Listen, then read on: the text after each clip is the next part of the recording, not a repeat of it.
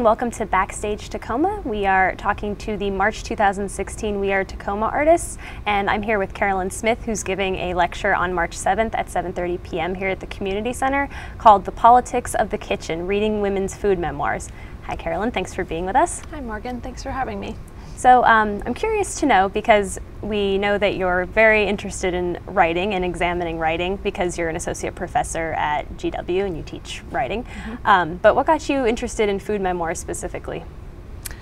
Well, actually, I was really interested in the author Sylvia Plath, who wrote The Bell Jar, and she has lots of food moments in her book, and so I kind of started picking up on those food moments. And then when I was working on Chick Lit, which is Bridget Jones's Diary, Sex and the City, there's a lot of references to domestic advice manuals, Martha Stewart, and so all these interests kind of came together, and I realized, hey, I should be looking at food memoirs and seeing what they're saying. And there was just kind of this explosion of food memoirs in the market, and I like to look at contemporary popular culture, and so it seemed like a good fit in terms of my interests. Very true. I know that a lot of people are familiar with Julie and Julia, which you brought the book, because of the movie adaptation and because Julia Child is such an icon. But who are some other people who sort of have made the cut for the best of food memoir writers? That's a good question. So I like to look at earlier food memoirs in relation to more contemporary, and so some of those earlier ones that I think are particularly good is anything by Ruth Reichl, and she actually has a new novel that she wrote about a girl in her 20s working at a food magazine, and so that's, I like all of her writing. And also Laurie Colwin's another one from an earlier generation. And then today you have so many good food bloggers, Molly Weisenberg from the blog Orangette, and there's the Smitten Kitchen blog, and so many of those bloggers have made books based on the work they've done online, and so I find those particularly interesting too. Right. Do you have a favorite of all of the ones that you've examined for, preparing for your talk? Right, do I have a favorite? I tend to really like Molly Weisenberg. There's just kind of interesting parallels between her life and my life. She had a baby around the same time I had a baby, and so, and she was in a PhD program and then decided not to pursue it. So we have a lot of like commonalities, and so I tend to really enjoy her writing. It's just very poetic, and she really loves food. You can tell in the way that she writes, and so she's definitely one of my favorites. And I did go see her talk when she was here in DC because she has a DC connection with family here. So yeah. Oh, that's excellent. So what is it about gender that is sort of so central to these memoirs and your examination of them? Well, I was kind of interested in the place of the kitchen and who occupies it and who's allowed to be in it and in what context, and thinking about, the professional kitchen versus the private kitchen.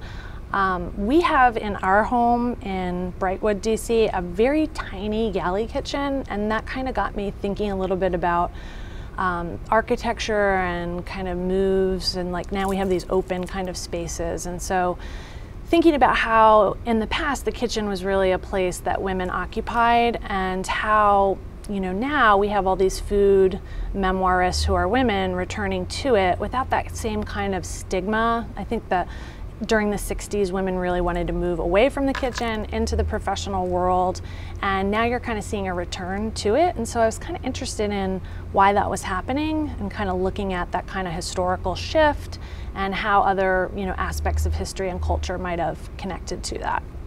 So it's kind of like taking it back, like reclaiming the kitchen. Very much so. Yeah, I think the way that these contemporary food memoirs is write about the kitchen is that kind of taking it back, and also inviting others in. There's lots of male figures that are predominant in these women's kitchens too, and so it becomes a less gendered space in some ways, and so I think it's really interesting the way they're reimagining the space and what they're doing with it. That's fabulous, and we'll be really interested to hear more about it and to examine some recipes with you the night of. So stay tuned with Backstage Takoma. We'll be right back in the studio of Gladys Lipton, an abstract painter in her 90s who's going to take us through her creative process. So stay tuned.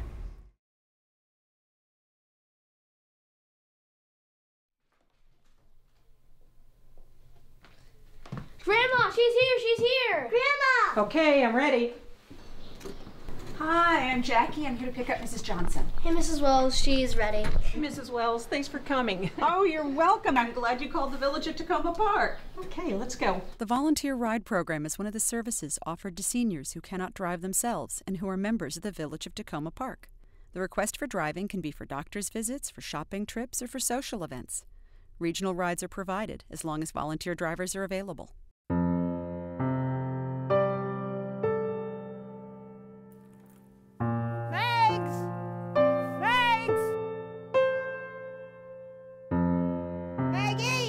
Animals, like people, get frightened when a disaster strikes. They might run away in panic. Pets should wear an identification tag. Thanks! Ma'am, is this your dog? Yes, I need to see some proof of identification. the ID is in the house. Okay. And I've got this picture on the camera. Well, we do need to go up and look at the ID in the house. Okay, come on, Max. Owners should have papers and photos as proof of purchase. As a pet owner, are you ready? A message from the Takoma Park Emergency Preparedness Committee.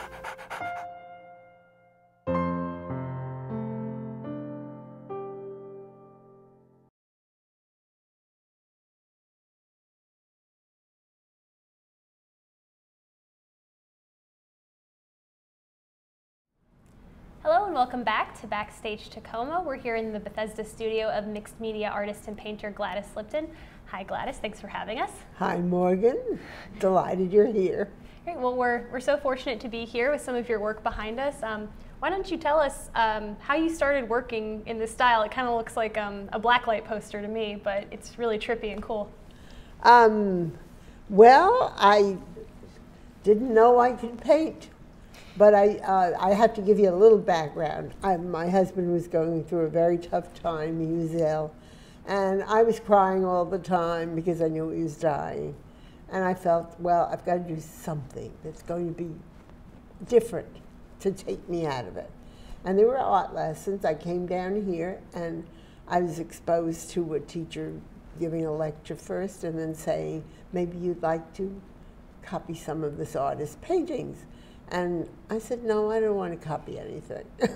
She said, well, what do you want to do? And I said, let me think about it. So I sat for 2 minutes at a blank sheet of paper, and then we were working on paper then. And all of a sudden, I just started flowing, painting. And it just happened. And I tried to do real representative things, but that didn't work out. So then I said, why don't I exaggerate parts of it? So instead of a circle being, you know, a nice round circle, I put a loop on it, I put a diamond, half a diamond on it. I just tried to add something different. And it just came to me. It just flows. Nothing is really planned that extensively. And I watch myself sometimes. I use left brain and right brain, and I say to myself, and you go, oh, this is right brain. Oh, you're doing left brain. So that's how it happened.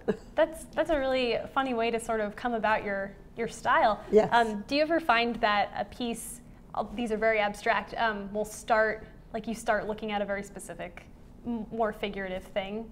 Is that as like a springboard for the abstract work? Very often, very often. Quite by accident, I have done something that is representational. And so I work with it. So if it looks like a real thing, I'll exaggerate the real thing. If it's a cup, I did this with a cup. It suddenly looked like a cup. I said, I didn't mean for it to be a cup, but it is a cup. So what can I do with it? And I can make it come alive. And of course, the background is going to be abstract.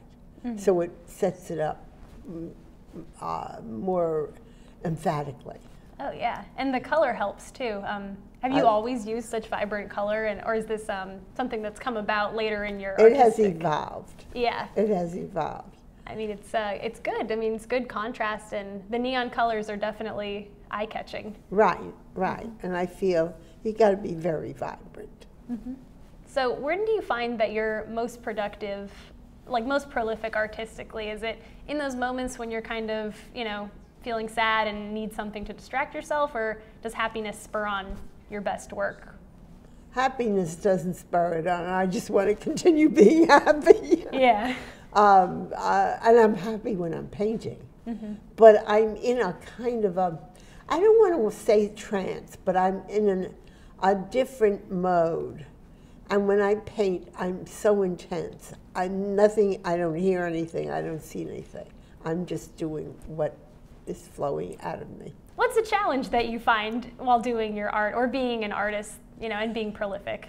Well, obviously I enjoy having shows, and finding appropriate venues are really important. I'm looking forward to Takoma Park. Yeah. And but it isn't necessarily a challenge. I find that curators are very open to a new style that I have created. And they all comment and say, we walk into a room that has a lot of work by mixed artists, we can always pick out your work. And you said that when you walked in too. Yeah, no, I knew all the work back there, that one's yours. That's right. You have a very distinct style, so that's the... And that was when it was evolving. It had not developed completely, if you notice. Oh, yeah, I guess there's more, like the stroke is a little heavier on these ones with the black. Right. And that's a little more subtle, but still definitely in your wheelhouse. Right. So what are some, like, artists maybe more notable that you look to for guidance or inspiration, or do you just sort of cast that off? No, I love Monet. Mostly because he was an older artist. Oh yeah, he did I can relate to him. Those flowers when he had, did he have gonerrhia or something? And he was ill, yeah. But I like the fact that he was working and doing art well into his older years. And I love his contrasts with color. That's probably where my love of color originates. I love his paintings where there's a sunset and everything else is blue, light blue, dark blue, and there is this orange bolt of fire. It's very exciting. Yeah, like the Impressionists, which I guess it's appropriate since this is Impressions, this exhibit coming out. They're definitely more powerful than at least more representational things can be. I don't know, something about seeing it through someone else's eyes is like way more powerful. Well, it's an expression of the artist, how the artist sees it differently and how he feels about it as he sees it or she sees it. Yeah. So I love the feeling of doing that. I also adore Georgia O'Keeffe. Yeah. First of all, because she's a woman artist who has achieved a great deal of fame.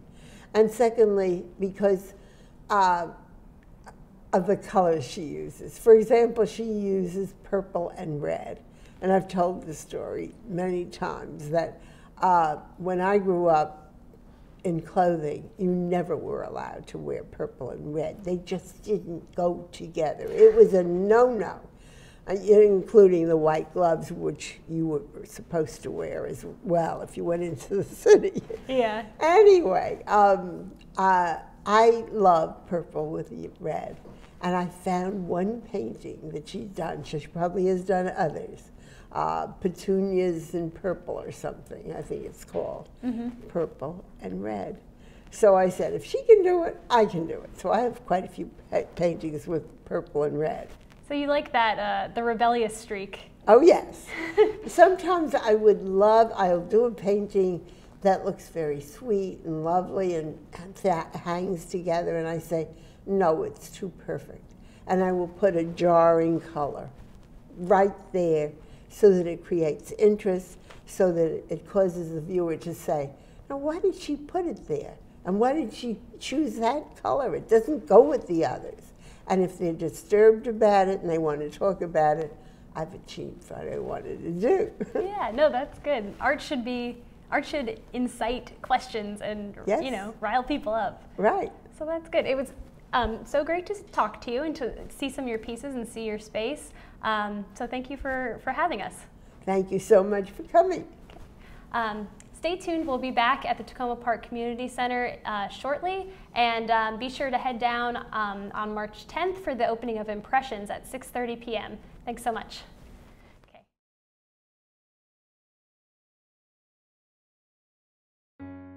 Every year, 8 to 12 million animals enter animal shelters nationwide. Only 3 million of them find a home. Guess what happens to all the others? 5 to 10 million animals are euthanized every year because they can't find a home. So adopt a pet from the shelter. Because for these animals too, there's no place like home. For more information on adopting an animal, call the Washington Humane Society at 202-723-5730 or visit their website at www.washhumane.com. The forest is special, magical, and very precious. One careless act caused by people, and its beauty could be gone for a lifetime. Protect our friends in the forest. Only you can prevent wildfires. To find out more, log on to SmokeyBear.com.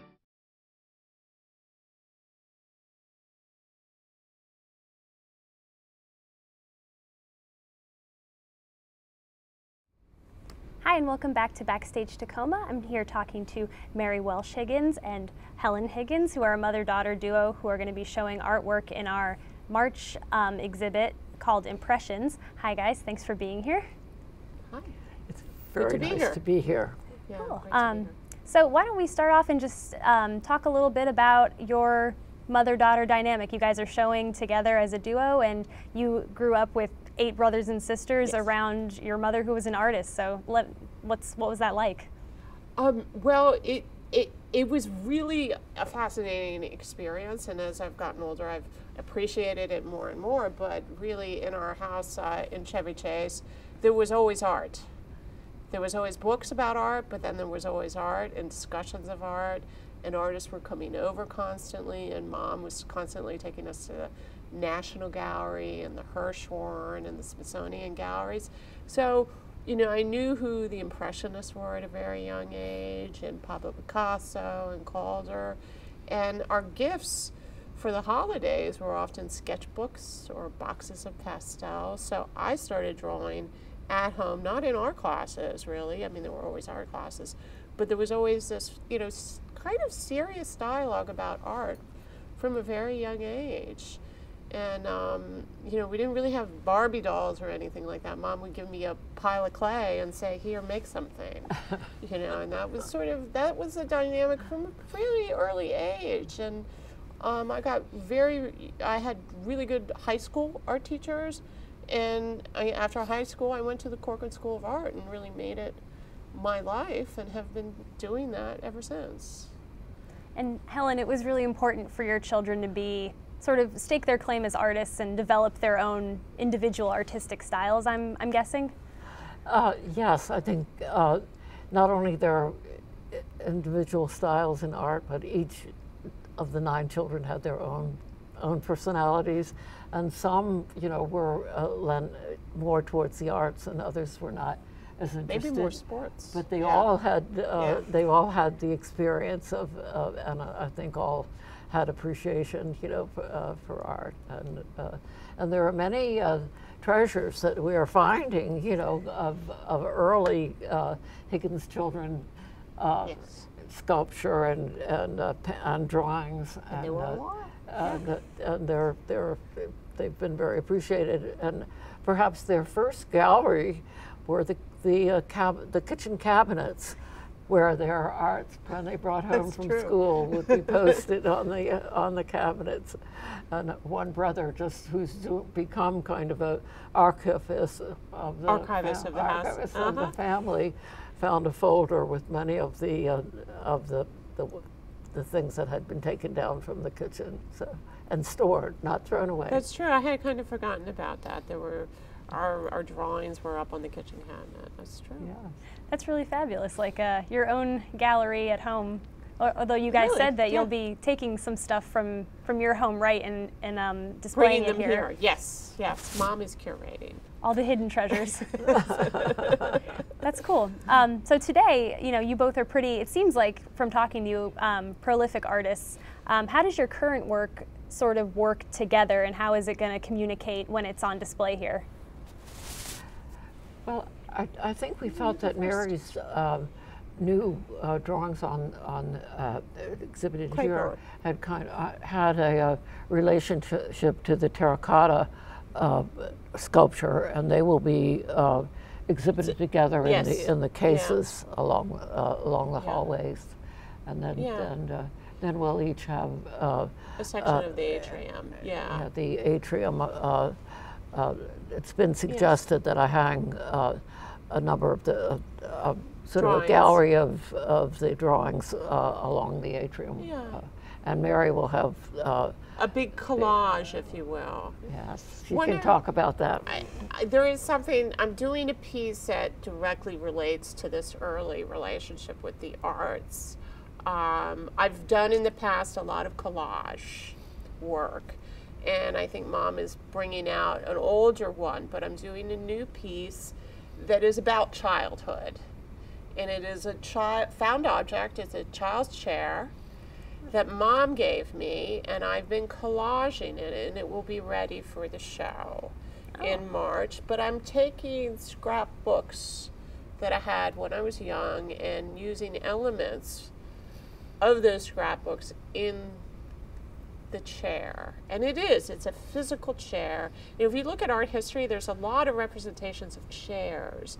Van Gogh's chairs, there's modern sculptures where they're using chairs. So it's sort of, it's a homage to that, but also a homage to childhood in a way. It seems like it'll be, you know, really personal in like a very visceral kind of way. You know, all art's personal, but. Yeah, it's been interesting looking through my 4th grade scrapbooks. I was quite the archivist at that time, you know. So I know how people like it. Yeah. But that'll be one of the pieces that will be in the exhibit. And Shanti has made sure that it will be in the exhibit. That was one of the motivating factors.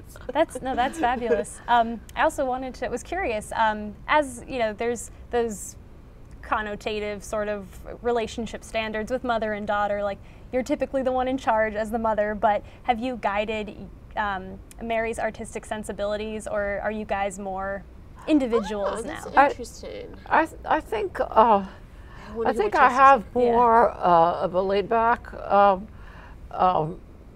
method, you know, and perhaps you know, I taught, you know, in high school and junior college and other, you know, informal areas, and it's more giving opportunity for media and inspiring rather than hands-on, do this, do that. And so I think... And I think just supporting. Yes. I mean, when I decided I wanted to go to the Corcoran, Mom was right there and very supportive. Yes. So that was kind of in high school when I started getting more and more serious. You were very supportive. Yes, she had a very good advanced placement art opportunity in high school, and nailed it. I did quite well. But of course, I wanted her to go to take a look at Catholic University too, my alma mater. But then we went to Corcoran, and she fell in love with that program. I did. So that's true. that's kind of the way it went. And then you got into the digital world as well. Yes, I do some digital, although I won't be showing digital here. Gotcha. Yeah. Maybe at some other point. Yeah. For this exhibit, it'll be your sculptures. This is you said this was colored pencil. Drawing. And drawings, and then chair. Collage. Well, it's going to be a great mix. Are you guys competitive at all in your artistic achievement, or in that type of way? I think it's really a dialogue. We were coming to a place where we talk to each other about what we're doing and are mutually supportive. You know, and I would say, you know, one of the things, I mean, I'm working as a gallery director now, And so I'm busy organizing shows myself, but I in our conversations, I told Mom, you can manage me for this project. And she is. And she's kind of curating, too. Had to so on remind that her level, about maybe, some of your suggested I'm like, diet. darn it, why did I bring that up? Old habits die hard. And I don't usually manage her. She's usually the one, you know, unfortunately what happens as you get older, your children, your adult, you still call them children, but your adult children feel they should manage their older I only did that a little bit. I kind of, I sort of resist that a good bit because I'm still physically, fortunately, you know, I've been able to physically manage myself, both both financially You're doing awesome. Yeah, to wake up every morning and draw, that's, you know, you are living the dream. And, to have an exhibition, it's, you know, and be active in the DC art scene. Yes. Yes, absolutely. Yeah. Well, we're looking forward to seeing all the work all come together and, you know, in dialogue with the other artists as well. So thanks so much for being here, guys. Thank you very much for having us. Well, thank you for having us. It's been a pleasure to meet you, too, other than email. It's not as nearly as satisfactory. No, not at all. All right. Well, thank you for tuning in to Backstage Takoma, and be sure to check out the Impressions exhibit opening March 7th at 6:30 p.m. in the Takoma Park Community Center. Thanks so much.